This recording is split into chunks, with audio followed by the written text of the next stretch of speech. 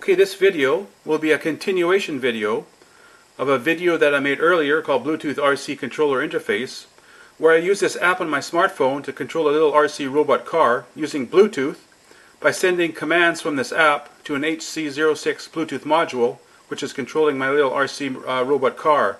In that video I described how we send the forward command, the reverse, left and right, and how to decode it. We have headlight on, headlight off, taillight on, taillight off, horn on and off. But in this video we're going to focus on the speed of the little robot car. Now we control the speed of the robot car by PWM using this little slider you can see on here. So I could go from 0 PWM all the way to 100%, and I could slide it along. So it's sending commands from this slider to the HC06 Bluetooth module to control the PWM signal to the motor of the little RC car, and we're going to have a look at how we could do that in this video. Okay, here's my setup. So I have a Scamp 2 board mounted on my breadboard. Now you could use a Scamp 3 board, but in my original video I used a Scamp 2, so that's what I'm doing here. This is an HC06 Bluetooth module mounted on my board. Then I have an H-Bridge, which uses the LMD 18200, which is a 3 amp 55 volt H-Bridge, which has a direction input for forward and reverse, has a brake input, and has a PWM input to control the speed of the motor, pulse width modulation. So this H-Bridge is connected up to my motor. It's a little gear motor, and I have a 5-inch wheel. So it has a little set of gears you can see on the bottom there. I just have it set in this cup. So that's my setup. So now I can send signals from my app into the HC06 Bluetooth module, and that's going to send signals to my H-Bridge, which will control the speed of my motor. Okay, on the app, if we go into settings, we could have a look at what kind of signals are being sent to control the speed of the motor. So if we go down to the speed section, you can see it has a speed from 0 to 100. So speed 0, it would send an ASCII 0. Speed 10 would send an ASCII 1, and then goes 2, 3, 4, 5, 6, 7, 8, 9. Speed 100, it would send a lowercase q. So in our code, we have to decode the ASCII 0 to Q for a 0 to 100% PWM, and that will adjust the speed of the motor on our little robot car.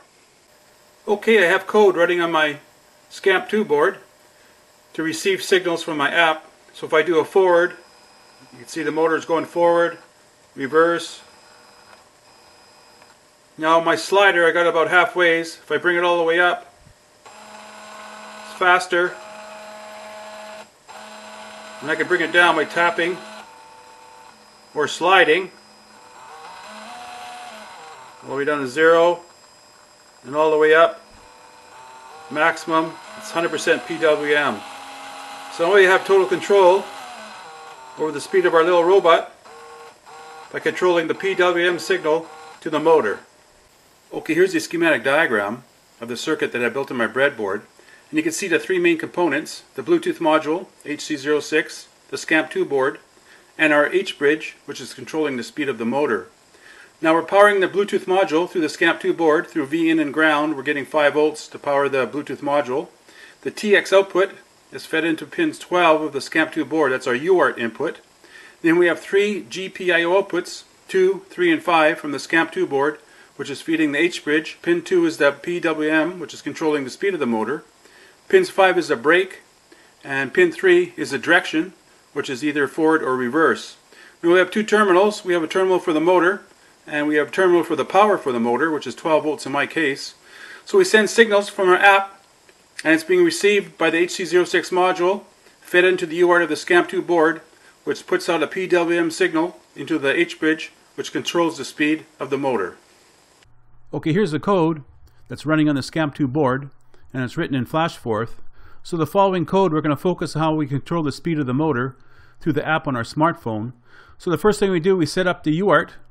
So we have a word called UART.init that sets up the UART for 9600 baud, and pin 12 will be the input pin on the Scamp 2 board.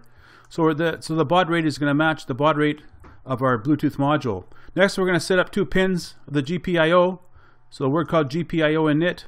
So pin 3 would be an output, and that's our direction, and pin 5 will be an output, and that's our brake.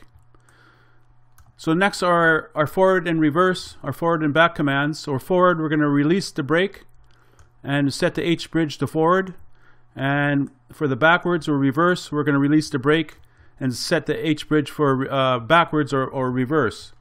Next is our stop, and that's going to put the brakes on, the motor on our little robot car. So next we're going to set up the PWM. So we're going to set up the frequency to 2500 Hertz. So that's what this does on channel 6. And we're going to set the duty cycle to 0, so when it first starts up, the motor is not running. And pin 2 will be the output of our PWM on our Scamp 2 board using channel 6, and that's our PWM output. So next I made a word called %PWM.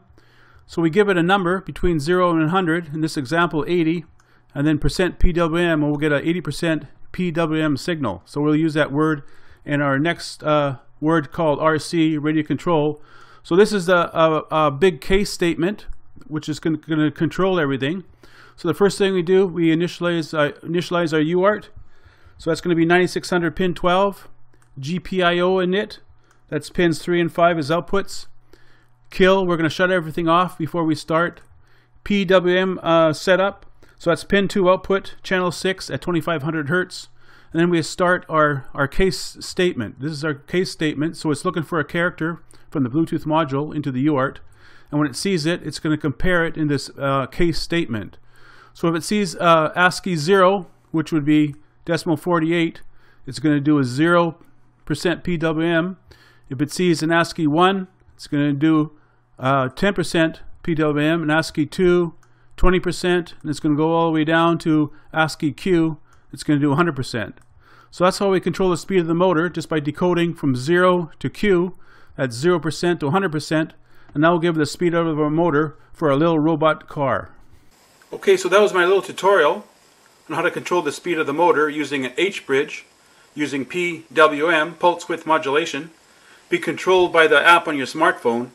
Now when you're building your robot, you'll need 2 H-bridges with 2 motors, because this H-bridge can only control 1 motor, so you'll need 2 H-bridges. Then you could experiment with different ways of steering. You could use skid steering. You could brake one wheel and power the other wheel. You could have one wheel going in one direction, other wheel going in the other direction. And since it's written in Forth, it's interactive, so you can control each motor independently, and you can play around with different ways of steering your robot.